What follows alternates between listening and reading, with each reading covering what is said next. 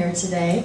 This is one of the most beautiful bookstores I have ever been inside. Simply to be near the water and to be here is incredible. So, thank you for coming. I'm going to start by doing a short reading from the book, and then I will open it up to questions. Here we go. I'll begin with a quotation. Mortal fear is as crucial a thing to our lives as love. It cuts to the core of our being and shows us what we are. Will you step back and cover your eyes, or will you have the strength to walk to the precipice and look out? Do you want to know what is there, or live in the dark delusion that this commercial world insists we remain sealed inside, like blind caterpillars in an eternal cocoon? Will you curl up with your eyes closed and die, or can you fight your way out of it and fly? Stanislas Cordova, Rolling Stone, December 29, 1977. Prologue. New York City, 2:32 a.m. Everyone has a Cordova story, whether they like it or not. Maybe your next-door neighbor found one of his movies in a box in her attic and never entered a dark room alone again. Or your boyfriend bragged he'd discovered a contraband copy of At Night All Birds Are Black on the internet, and after watching, refused to speak of it, as if it were a horrific ordeal he barely survived. Whatever your opinion of Cordova, however obsessed with his work or indifferent, he's there to react against. He's a crevice, a black hole, an unspecified danger, a relentless outbreak of the unknown in our overexposed world. He's underground, looming unseen in the corners of the dark. He's down under the railway bridge in the river, with all the missing evidence and the answers that will never see the light of day. He's a myth, a monster, a mortal man.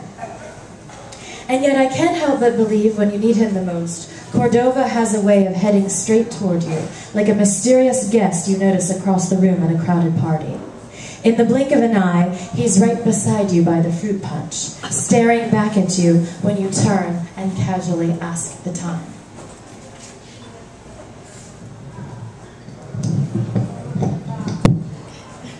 It's a bit of a handful.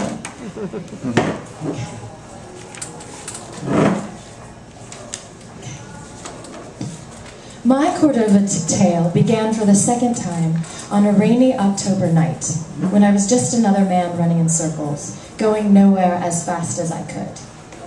I was jogging around Central Park's reservoir after 2 a.m., a risky habit I had adopted during the past year, when I was too strung out to sleep, hounded by an inertia I couldn't explain, except for the vague understanding that the best part of my life was behind me, and the sense of possibility I'd once had so innately as a young man was now gone.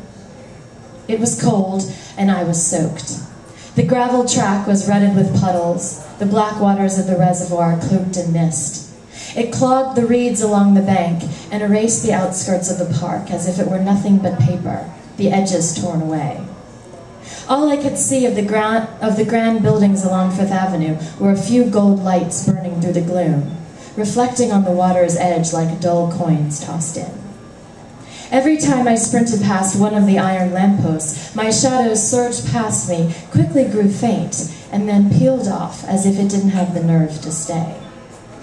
I was bypassing the South Gatehouse, starting my 6th lap, when I glanced over my shoulder and saw someone was behind me. A woman was standing in front of a lamppost, her face in shadow, her red coat catching the light behind her, making a vivid red slice in the night. A young woman out here alone, was she crazy? I turned back, faintly irritated by the girl's naivete, or recklessness, whatever it was that brought her out here. Women of Manhattan, magnificent as they were, they forgot sometimes they weren't immortal. They could throw themselves like confetti into a fun-filled Friday night with no thought as to what crack they fell into by Saturday. The track straightened north, rain needling my face, the branches hanging low forming a crude tunnel overhead. I veered past rows of benches and the curved bridge, mud splattering my shins. The woman, whoever she was, appeared to have disappeared. But then, far ahead, a flicker of red. It vanished as soon as I saw it. Then seconds later, I could make out a thin, dark silhouette walking slowly in front of me along the iron railing. She was wearing black boots, her dark hair hanging halfway down her back. I picked up my pace, deciding to pass her exactly when she was beside a lamppost so I could take a closer look and make sure she was all right. As I neared, however, I had the marked feeling she wasn't. It was the sound of her footsteps, too heavy for such a slight person, the way she walked so stiffly as if waiting for me. I suddenly had the feeling that as I passed, she turned, and I see her face was not young as I'd assumed, but old. The ravaged face of an old woman would stare back at me, with hollowed eyes, a mouth like an axe gash in a tree. She was just a few feet ahead now. She was going to reach out, seize my arm, and her grip would be strong as a man's, ice cold. I ran past, but her head was lowered, hidden by her hair. When I turned again, she'd already stepped beyond the light and was little more than a faceless form cut out of the dark, her shoulders outlined in red. I took off, taking a shortcut as the path twisted through the dense shrubbery, branches whipping my arms. I'll stop and say something when I pass her again, tell her to go home. But I logged another lap and there was no sign of her. I checked the hill leading down to the bridle paths. Nothing. Within minutes, I was approaching the North Gatehouse, a stone building beyond the reach of the lamps, soaked in darkness. I couldn't make out much more than a flight of narrow stairs leading up to a rusted set of double doors, which were chained and locked, a sign posted beside them. "Keep out, property of the city of New York."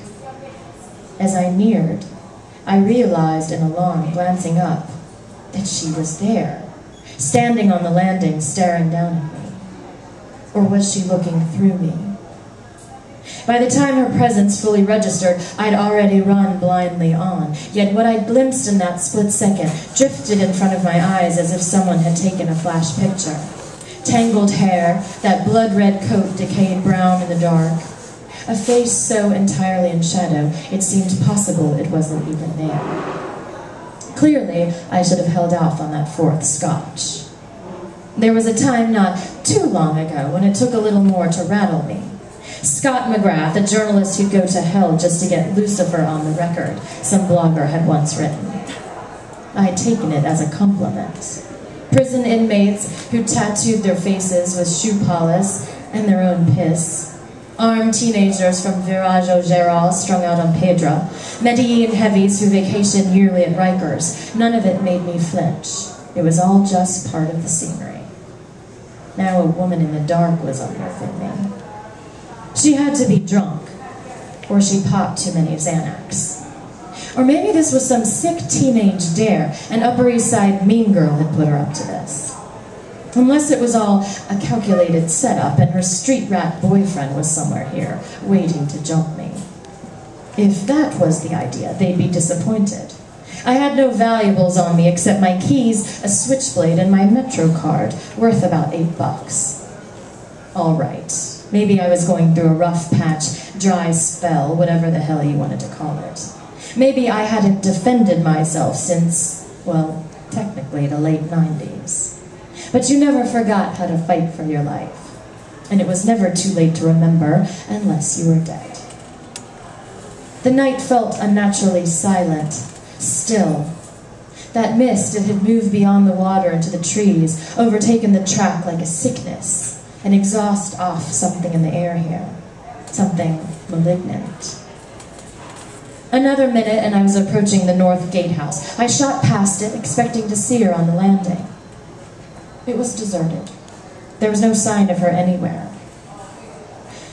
Yet, the longer I ran, the path unspooling like an underpass to some dark new dimension in front of me, the more I found the encounter unfinished. A song that had cut out on an expectant note. A film projector sputtering to a halt seconds before a pivotal chase scene, the screen going white. I couldn't shake the powerful feeling that she was very much here, hiding somewhere, watching me. I swore I caught a whiff of perfume embroidered into the damp smells of mud and rain. I squinted into the shadows along the hill, expecting at any moment the bright red cut of her coat. Maybe she'd be sitting on a bench, or standing on that bridge. Had she come here to harm herself? What if she climbed up onto the railing, waiting, staring at me with a face drained of hope before stepping off, falling to the road far below like a bag of stones? Maybe I'd had a fifth scotch without realizing. Or this damned city had finally gotten to me. I took off down the steps, heading down East Drive and out onto Fifth Avenue, rounding the corner onto East 86th Street, the rain turning into a downpour. I jogged 3 blocks, past the shuttered restaurants, bright lobbies with a couple of bored doormen staring out. At the Lexington entrance to the subway, I heard the rumble of an approaching train. I sprinted down the next flight, swiping my Metro card through the turnstiles. A few people were waiting on the platform. A couple of teenagers, an elderly woman with a Bloomingdale's bag. The train careened into the station, screeching to a halt, and I stepped into an empty car. This is a Brooklyn-bound 4 express train. The next stop is 59th Street. Shaking off the rain, I stared out at the deserted benches, an ad for a sci-fi action movie covered in graffiti. Someone had blinded the sprinting man on the poster, scribbling out his eyes with a black marker. The doors pounded closed. With a moan of brakes, the train began to pull away. And then, suddenly I was aware, coming slowly down the steps in the far corner, shiny black boots and a red coat. I realized, as she stepped lower and lower, soaked black hair like ink seeping over her shoulders, that it was she, the girl from the reservoir, the ghost, whatever the hell she was. But before I could comprehend this impossibility, before my mind could shout she was coming for me, the train whipped into the tunnel, the windows went black, and I was left staring only at myself. Thank you.